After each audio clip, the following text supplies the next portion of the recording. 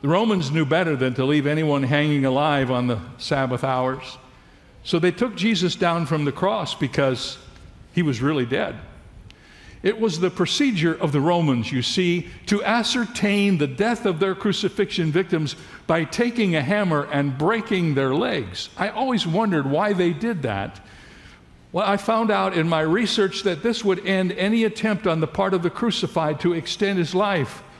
For in crucifixion, the victim would push himself up on his legs so he could inhale, but when his legs were broken, he had no way to do that, and so he would die of suffocation.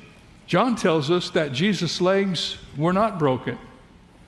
John 19 says, therefore, because it was the preparation day, that the bodies should not remain on the cross on the Sabbath, for that Sabbath was a high day, the Jews asked Pilate that their legs might be broken and that they might be taken away.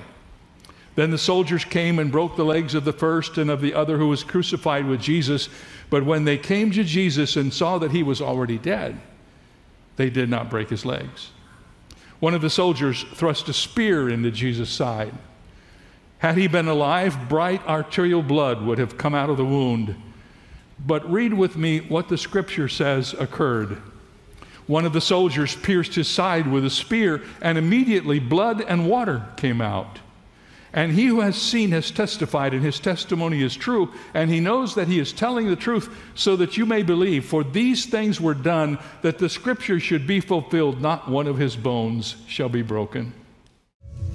Nothing is as profound as the Word of God.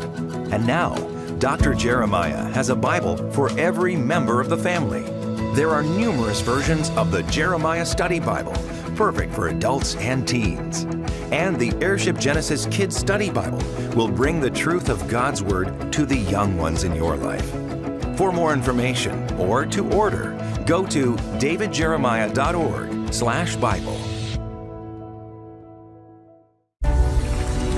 What does the empty tomb at Easter hold for you? The answer?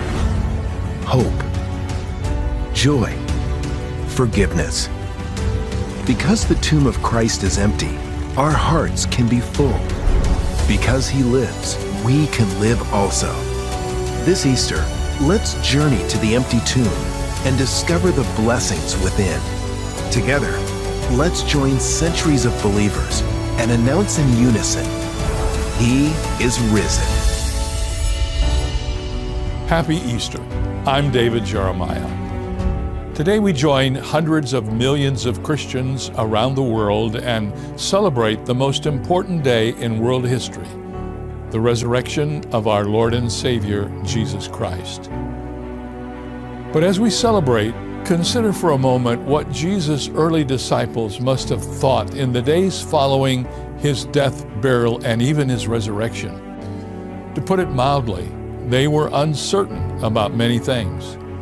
They undoubtedly felt the emptiness that came from losing the Messiah in whom they had put all their hope. But with the vacant tomb, God redefined the meaning of emptiness. From disappointment and doubt to determination, the disciples eventually understood the meaning of those difficult events. Today in my message entitled, The Emptiness of Easter, we will gaze into the empty tomb, just as the disciples did, and discover how we can find faith, forgiveness, and fulfillment. So please join me for this special Easter celebration here on Turning Point. Introducing Turning Point Plus, a Bible-strong library of on-demand teaching from Dr. Jeremiah. Over 40 years of Bible-strong teaching and more, available on all your favorite devices. Watch the Turning Point series you love at any time. Plus, discover new, never-before-seen programming. Visit turningpointplus.org to get started today. Thank you for watching Turning Point. Now, here is Dr. Jeremiah with his message, The Emptiness of Easter. It was the week before Easter, and a Sunday school teacher gave the children in her class this assignment. She said, next week on Easter Sunday, bring a plastic egg with you to class, and in that plastic egg, put something that's meaningful to you about Easter. So Easter came, and the teacher took each child's plastic egg and opened it, held it up for the class to see. The first egg she opened had a little flower in it, and she talked about how Easter is the beginning of a season and things are blooming and it's a sign of new life. The teacher opened the second egg, and it had a picture drawn in crayon of Jesus. And as she held it up, she talked about how Easter was the story of Jesus' resurrection. The third egg had a little nail in it. The little girl had brought a nail in her little Easter egg to be reminded of the nails that were placed in the hands and feet of Jesus when he hung on the cross. And then there was an egg with a little pebble in it. This child used the pebble to remind everyone of the stone that was rolled away in front of the tomb when Jesus was buried there. The last egg that came to this teacher's desk that day was brought by a 7-year-old boy with a mental disability. His name was Brian. And when the teacher opened his egg and held it up, the whole class laughed. There was nothing inside. But not to worry, Brian himself spoke up and said, "My egg is full of emptiness, just like the tomb of Jesus." Amen. And his was the best lesson of all for Easter, because the reality of life, death, and resurrection of Jesus Christ is the centerpiece of world history and the core of our Christian belief. It's the nexus of our hope and happiness. It's the most compelling truth any human being has ever heard or could ever conceive. And yes, that message is all about emptiness. In the upside-down economy of God's kingdom, the emptiness of Easter is the doorway to eternal life, a life without futility, a life full of meaning and purpose.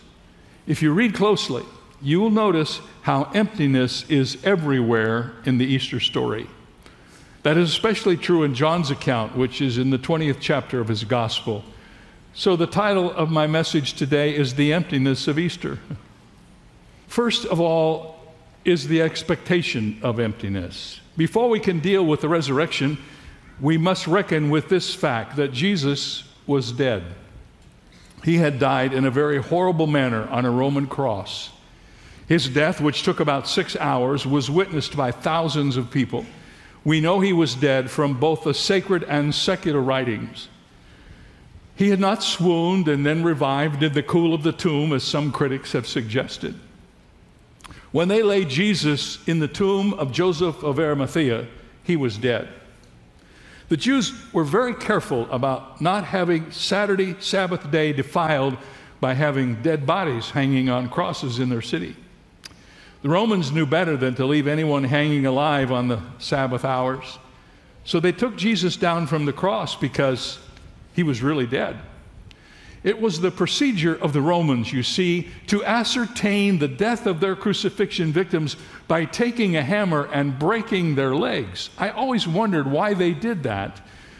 Well, I found out in my research that this would end any attempt on the part of the crucified to extend his life. For in crucifixion, the victim would push himself up on his legs so he could inhale, but when his legs were broken, he had no way to do that, and so he would die of suffocation. John tells us that Jesus' legs were not broken. John 19 says, therefore, because it was the preparation day, that the bodies should not remain on the cross on the Sabbath, for that Sabbath was a high day, the Jews asked Pilate that their legs might be broken and that they might be taken away. Then the soldiers came and broke the legs of the first and of the other who was crucified with Jesus. But when they came to Jesus and saw that he was already dead, they did not break his legs. One of the soldiers thrust a spear into Jesus' side. Had he been alive, bright arterial blood would have come out of the wound. But read with me what the scripture says occurred. One of the soldiers pierced his side with a spear, and immediately blood and water came out. And he who has seen has testified, and his testimony is true, and he knows that he is telling the truth, so that you may believe. For these things were done, that the scripture should be fulfilled, not one of his bones shall be broken. I am told that the separation of blood from serum is one of the strongest legal medical proofs of death. No, Jesus was dead. His body was given to two of his followers for burial. Before you can have a resurrection, you must have a death. Jesus died. John 19:38-42 records the events of Jesus' burial in a borrowed tomb. 3 days pass, and the dawn of that fateful Sunday appears. John chapter 20 records most of the events in the sequence in which they occurred. As we follow the women to the tomb on that early morning, we can understand the emptiness of their hearts. This Jesus was the most powerful person who had ever entered their lives, and they had such great hope for life because of him. One of the disciples who was traveling away from Jerusalem certainly spoke for all of Jesus' followers when he said, "But we were hoping that it was he who was going to redeem Israel. Indeed, besides all of this, today's the third day since these things happened." The women who came first to the tomb of Jesus were not expecting a risen Lord. They were not coming to celebrate a living Savior. They were coming to anoint a dead Savior. Mark 16 tells us that when the Sabbath was past, Mary Magdalene, Mary the mother of James, and Salome bought spices that they might come and anoint Jesus' body. Luke says these women were afraid and greatly perplexed. John says that Mary was weeping. The emptiness in the hearts of these women was the emptiness of hopelessness and despair. Everything for which they were living had now been taken away, and they were filled with despair. And then we have the encounter with emptiness in John 20. It was just one thing after another. First of all, the place where the stone had been, the place was empty. The Bible says that when Joseph had taken the body, he wrapped it in a clean linen cloth, laid it in his new tomb which he had hewn out of the rock, and rolled a large stone against the door of the tomb and departed. In Mark's account of this particular event, we are told that those who came to the tomb that morning were concerned about the stone. I mean, how would they roll a stone like that away from the tomb so they could anoint Jesus' body? Mark 16:3 says, "And they said among themselves, 'Who will roll the stone away from the door of the tomb?' And John 20 verse 1 says, "Now the first day of the week, Mary Magdalene went to the tomb early while it was still dark and saw that the stone had been taken away from the tomb." Mark says that the stone was extremely large. Some manuscripts describe the stone as a stone which 20 men could not roll away. The tomb in which Jesus was buried was a new tomb that had been hewn out of solid rock. Jewish tombs usually had an entrance of 4.5 to 5 feet high to get into the tomb. Remember when Peter and John ran to the tomb, the scripture says that John leaned over and looked in because the opening of the tomb was not high enough for him to walk in. He had to lean over and look into the tomb. Several studies have been done to determine how big a stone would be needed to cover an opening the size of the door to the tomb. The conservative estimates are that such a stone would have had to weigh in at 1.5 to 2 tons. And on that Sunday morning, the first thing that Mary encountered was an unprotected tomb. The place where the stone was supposed to be was empty. All 4 of the gospel writers mention the removal of the large stone. And the words that are used by Matthew and Luke to describe the position of the stone are pointedly clear. Not only was the stone not in place in front of the tomb, it had been moved, and it was some distance from where it would have been had it been moved in a conventional way. Here in John's gospel, he uses a word that means to pick something up and carry it away. A 1.5 to 2 ton stone was carried away and put in another place. It was so obvious that that couldn't have happened any normal way. So where the stone was supposed to be, it was empty. And the place where the soldiers had been, that place was empty too. Believe it or not, it says in Matthew 27, on the next day, which followed the day of preparation, the chief priests and the Pharisees gathered together to Pilate, saying, "Sir, we remember that when Jesus was still alive, how that deceiver said, 'After 3 days I will rise.' Therefore command that the tomb be made secure until the 3rd day, lest his disciples come by night and steal him away and say to the people, 'He is risen from the dead.' So the last deception will be worse than the first." And Pilate said to them, "You have a guard. Go your way. Make it as secure as you know how." So they went and made the tomb secure, sealing the stone and setting the guard. Now let me unpack that. A Roman guard unit was 4 to 16 men, and each man was trained to protect 6 feet of ground. They were standing guard when the resurrection occurred, and verse 4 of chapter 28 tells us what happened when the angel came to remove the stone from the mouth of the tomb. Matthew 28:4 says, "And the guards shook for fear and became like dead men." When the women arrived at the tomb the first Easter morning, there weren't any soldiers there. They were all gone. The place where the soldiers were supposed to be was empty.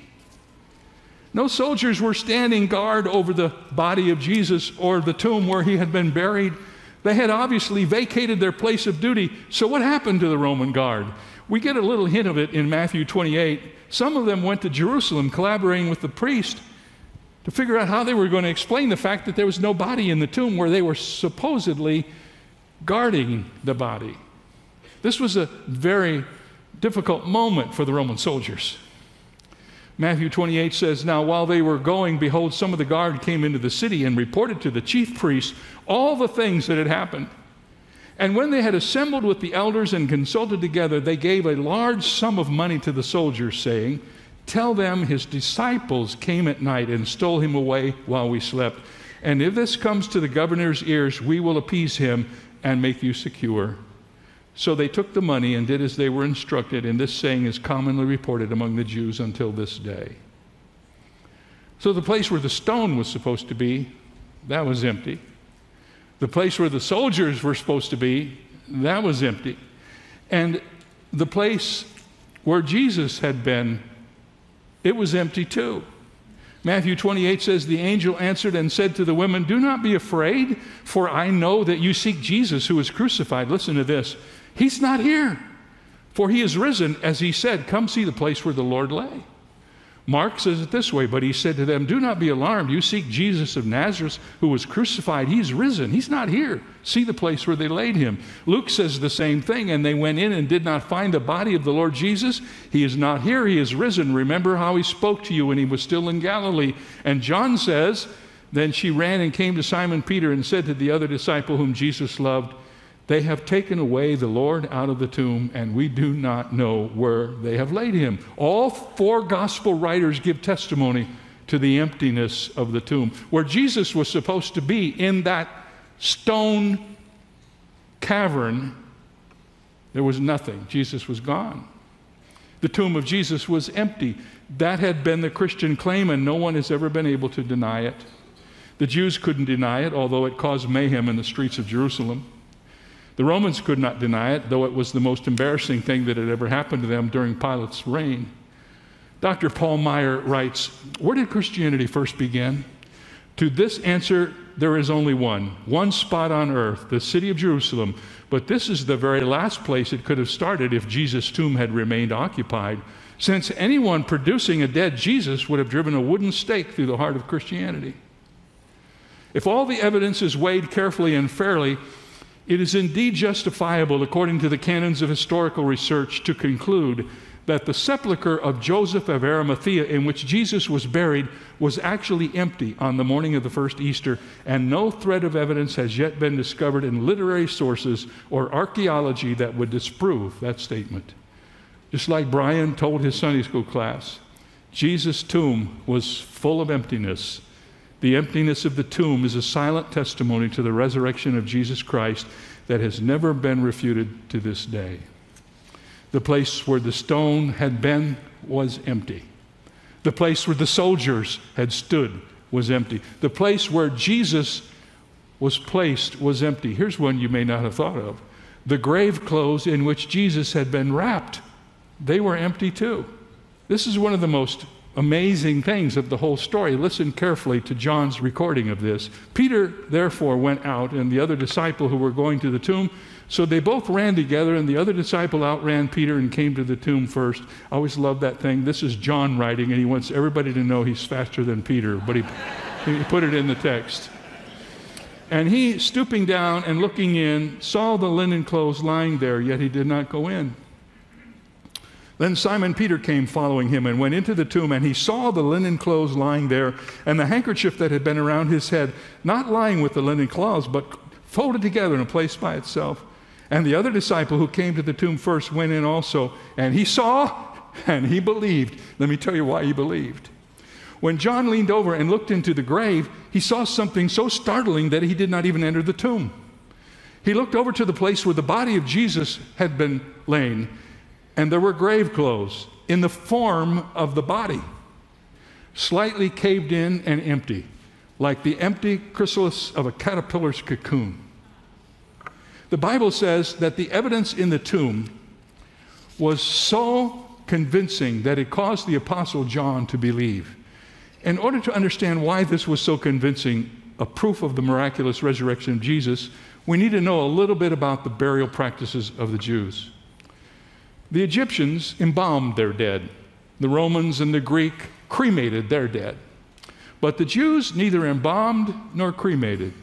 The Jews wrapped their dead in linen bands that enclosed dry spices and placed the body face up within the tomb that were generally carved out of the rock in the Judean or Galilean hills. In a book by Henry Lefebvre entitled The Risen Master, he calls attention to the nature of Eastern burials. The bodies were wrapped in linen cloths in such a manner as to leave the face, neck, and upper part of the shoulders bare.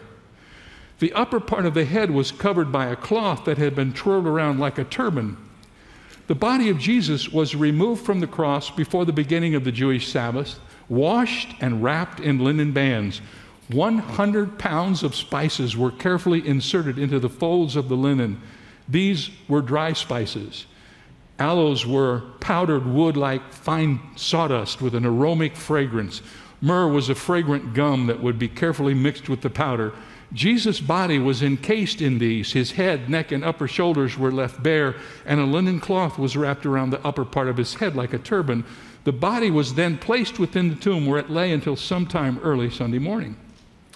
What we would have seen had we been with Peter and John on that first Easter, we would have seen the linen cloths caved in once the body was removed because the weight of the spices were in them.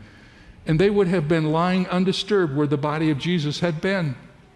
The cloth which surrounded the head without the weight of spices might well have retained its concave shape and have lain by itself separated from the body. No wonder we read, and the other disciple who came to the tomb first went in, and he saw, and he believed. That was enough to make a believer out of anybody, to see that. Don't you see, no one has moved the body or disturbed the grave clothes. They're lying exactly as Nicodemus and Joseph of Arimathea left them on the eve of the Sabbath, yet the body is gone. It's not been stolen. It's not been moved. Clearly, it must have passed through the clothes, leaving them as we see them now. Jesus must be risen. This sign of Easter destroys the idea that the body was stolen.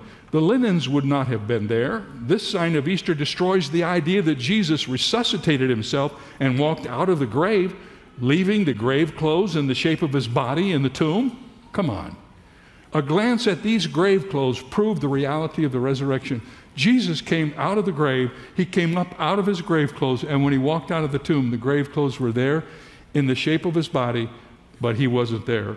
He was risen from the dead.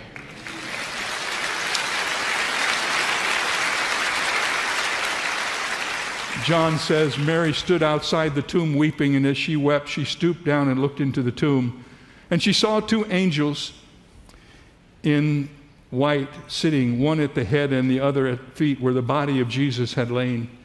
And they said to her, Woman, why are you weeping? And she said to them, Because they have taken away my Lord, and I don't know what they have done with him.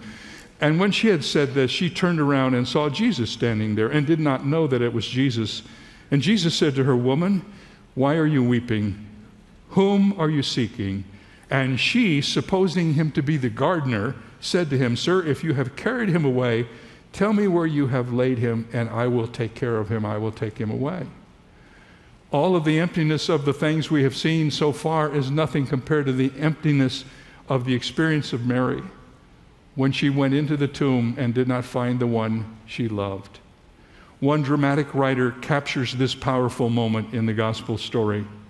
For Mary Magdalene, the hobnailed boot of the Roman Empire had crushed her hope and ground it into the dirt with its iron heel. Her hope was Jesus. Jesus had changed her life, and she had followed him ever since. He had cast 7 demons out of her. freeing her from untold torment. He had given her life, a reason to live, a place in his kingdom. He had given her worth and dignity and understanding, compassion, love, and he had given her hope. Now that hope was at the bottom of her heart, flat and lifeless.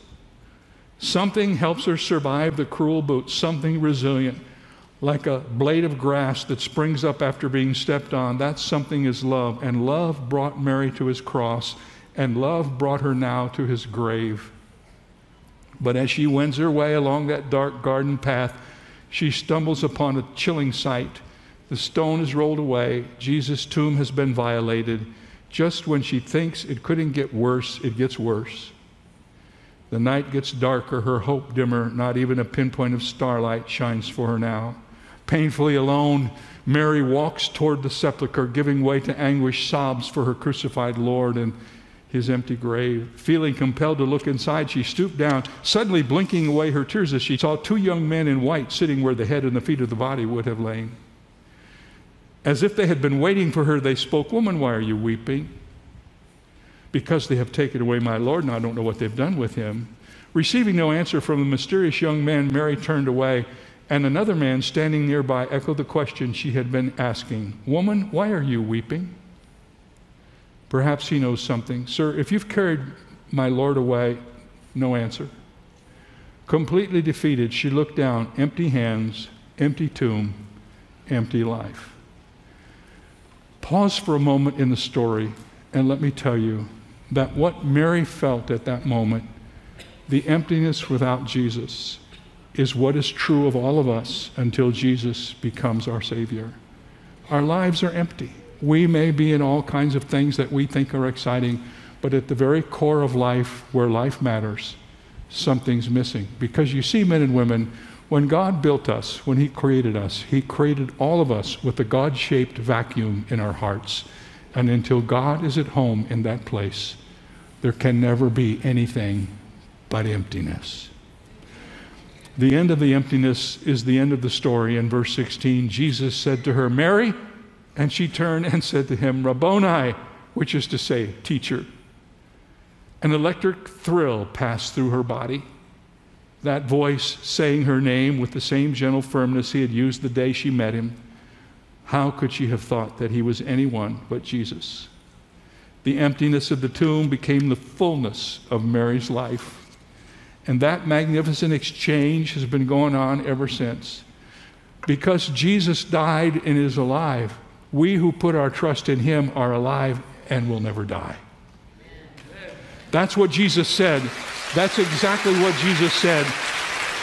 That was his explanation of the resurrection of Lazarus in John 11. Jesus said, "I am the resurrection and the life.